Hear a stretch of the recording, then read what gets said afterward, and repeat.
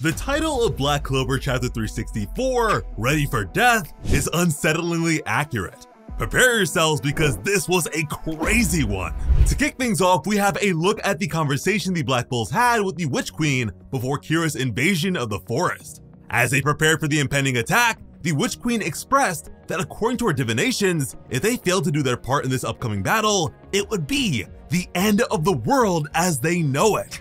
Which is just about as tense as a situation could ever get, and that stress was clearly written all over Luck and Magna's faces. Noct would then deduce that considering how far Lucius went to remove Asta from the equation, the young Black Bull must be his ultimate weakness, and therefore their greatest weapon. This is something we've gotten a glimpse of with Lucius's previous predictions of the future. In all the possible timelines without Asta, things are far easier for the false Wizard King. But in this one, where Asta has changed the lives of many, there are some unpredictable variables at play. For instance, you have characters like Yuno, who are far stronger in this timeline than in any other. Ultimately, it's up to the Black Bulls to ensure that the Door of Fate ritual succeeds no matter the cost. Asta is a non-negotiable element in this conflict. Even with him, their chances of victory remain slim. But a chance is far better than no chance at all. One way or another, they would buy Finral, Vanessa, Dorothy, the Witch Queen, and the other witches supporting them all the time they possibly could. They all understood that the opponent they now faced in the form of Kira was far stronger than even a Supreme Devil. And this totally tracks. Kira's scale magic was already enough to shut down their entire squad in one fell swoop. And as a royal, his mana levels were already way above average. Now, thanks to Lucius turning him into a paladin, he has access to a purified devil's power, which the details of are still unknown to us. We know that he was the first of Lucius's soul-shifted victims, but exactly what sort of devil he may now be hosting is still a mystery. I can only imagine it's a Supreme Devil at least, but there's still the question of what its magic type might be. And it's that big question mark that makes things a lot scarier.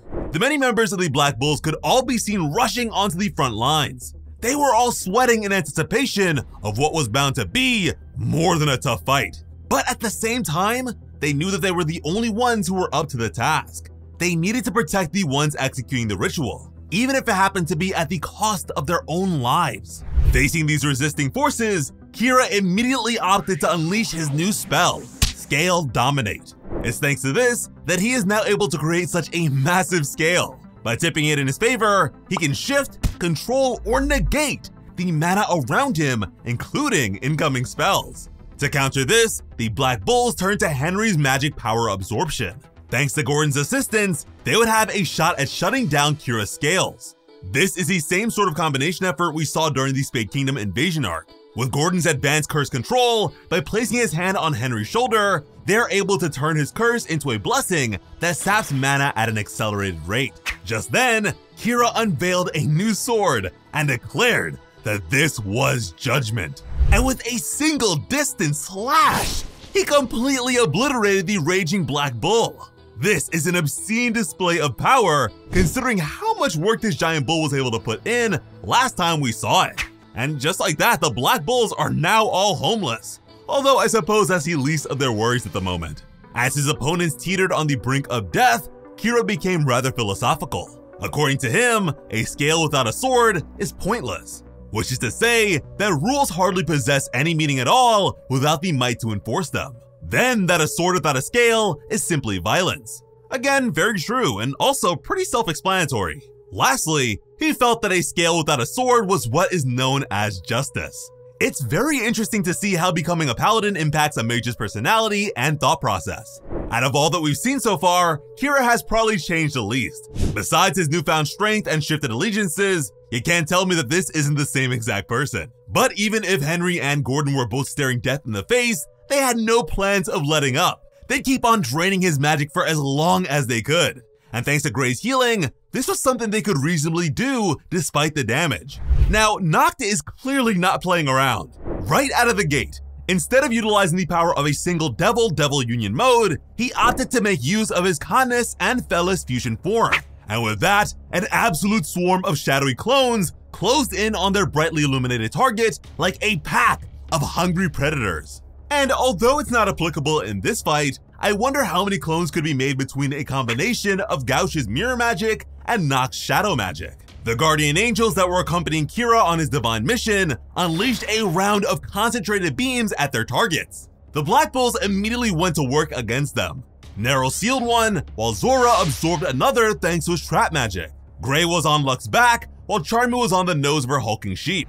Everyone's favorite attack duo was in hot pursuit.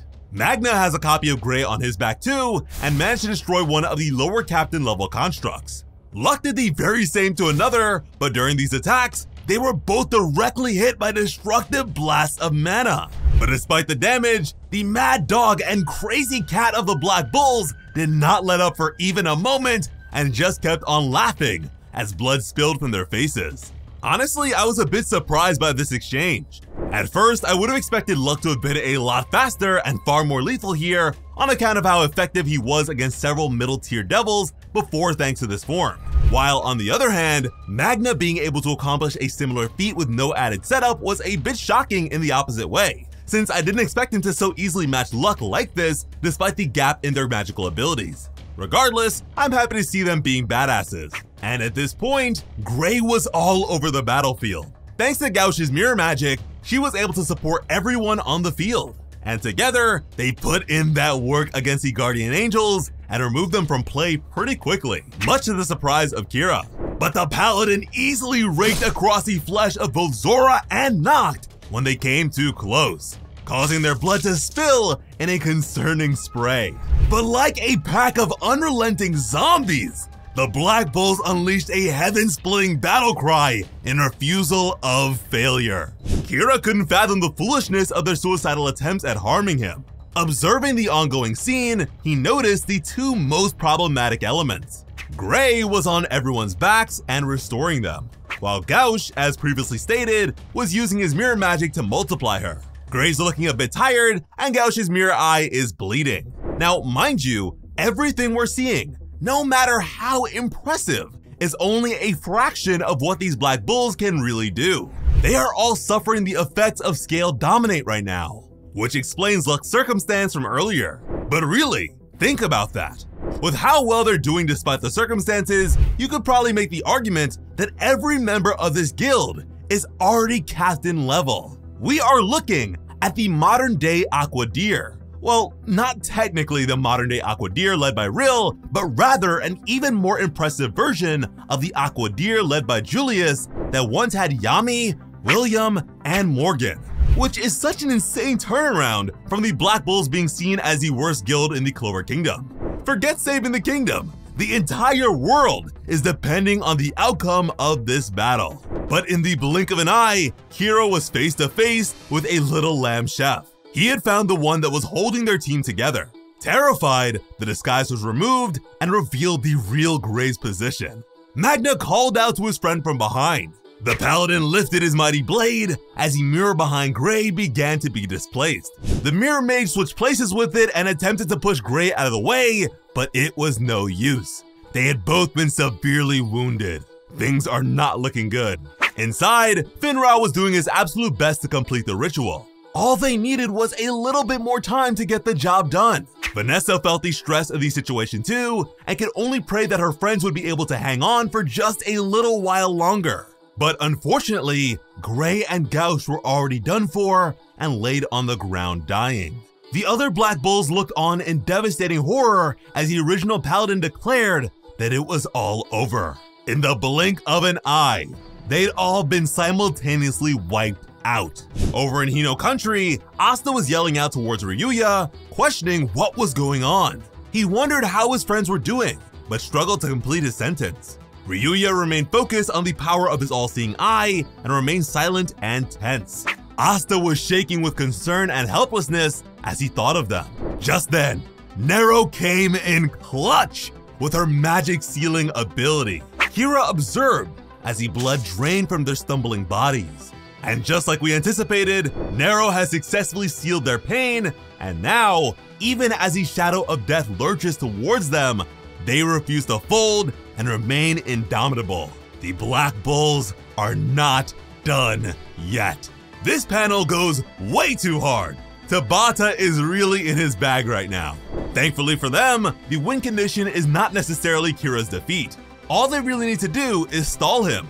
Another thing worth noting here is that we have seen everyone put in work here except for Charmy. Sure, she's present. Sure, she's fighting alongside them all. But it's all too clear to me that she is being kept in reserve.